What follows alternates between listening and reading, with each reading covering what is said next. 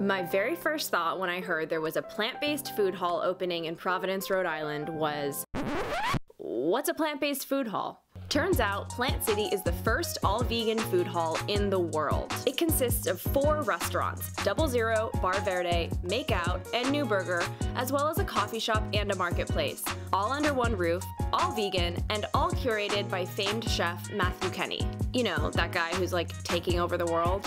We packed our appetites and hopped in the car to begin the 2-hour journey to Providence for what promised to be a memorable experience. And don't worry, I brought you guys along for the journey. Okay, so we're on our way to Plant City in Providence. Very excited, very hungry. I'm hoping that you can kind of just like bounce from restaurant to restaurant. Keep you updated. Paul, do you have any thoughts? No. Okay.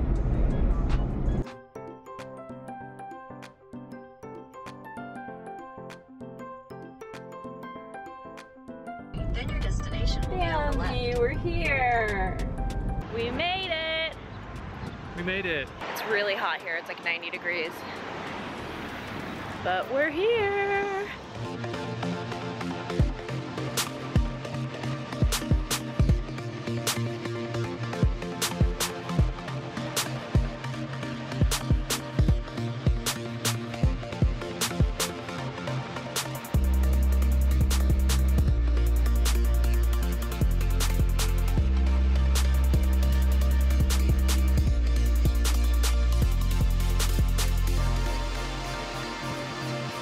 So we are here at Plant City. We're at Bar Verde. So we ordered the nachos. That's definitely like first on our list. And then we are most likely going to go ahead and get a pizza. We'll probably have a hard time deciding which one, but that's what's going on so far.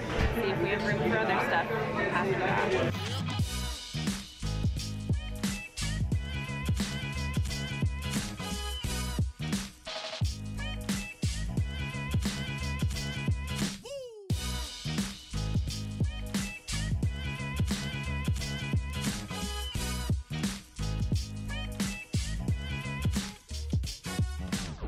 So we finished the nachos and we just ordered our pizza. We got the Bianca, which is like, it's a white pizza, which I normally wouldn't go for, but it sounded really interesting and some of the reviews said it was good and the server recommended it. So that's what we're getting now. I'm trying to like pace myself and save room.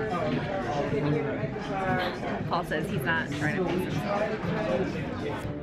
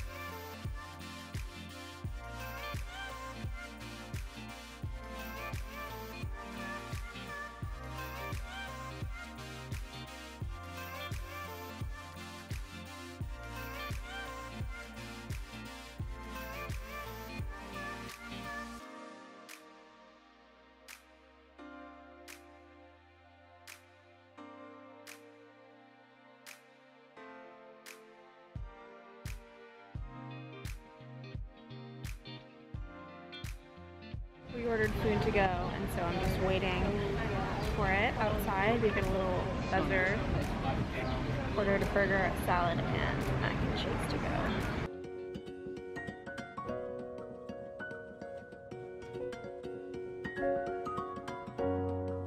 We are leaving Plant City. I got a kombucha for the car ride home because it's always nice to have a nice drink for a long car ride. refreshment. I don't want to leave though. It's like all of a sudden the weather's so nice. I want to walk around a little.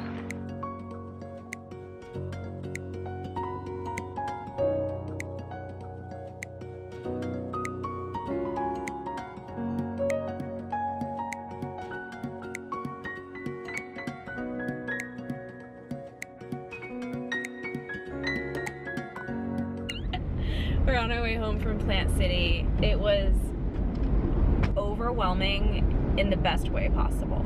I think for me, like, it kind of exceeded my expectations, but it was also like literally overwhelming. You have not only so many choices on the menu of each restaurant, but you have so many different restaurants to choose from. Honestly, the nachos were probably the most underwhelming part of the experience, only because I had had the nachos before at Bar Verde in New York, and I remember them being so good.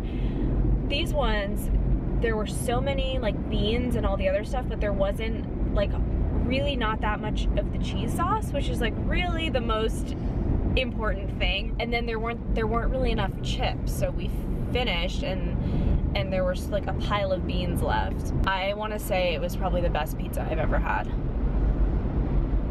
Wouldn't you agree? Yeah. I didn't realize this is why it's called 00. It's a special kind of flour. It's like double milled or something. It produces a very specific result, which is that the crust is like crunchy on the outside and then like really chewy on the inside, which is to me like the perfect kind of pizza crust. And the flavors just like punched you in the mouth in the best way possible. It was phenomenal.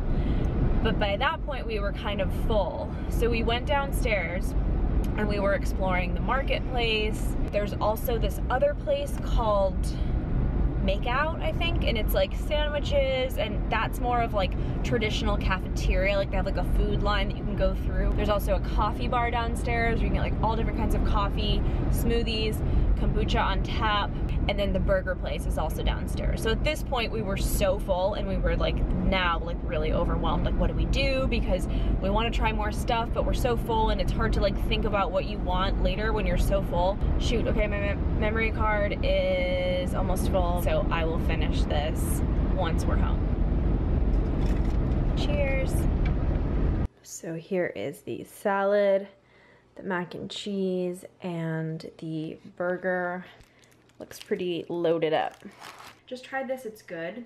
It's got like a slightly smoky flavor, so I'm a little worried that Paul is not gonna like it because he hates smoky flavored things. I'm not sure why the mac and cheese tastes slightly smoky, but it does. It's good though. The Cobb salad, which is just like massive. Let's see. Try to get a bite where I get like everything. Oh, there's like already dressing on the salad, but they gave us dressing on the side. The salad is excellent. It's really good. Ooh, that's good. Really tasty.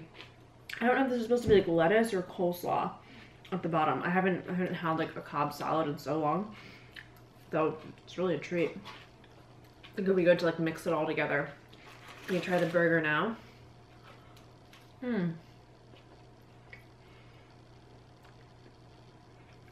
Good.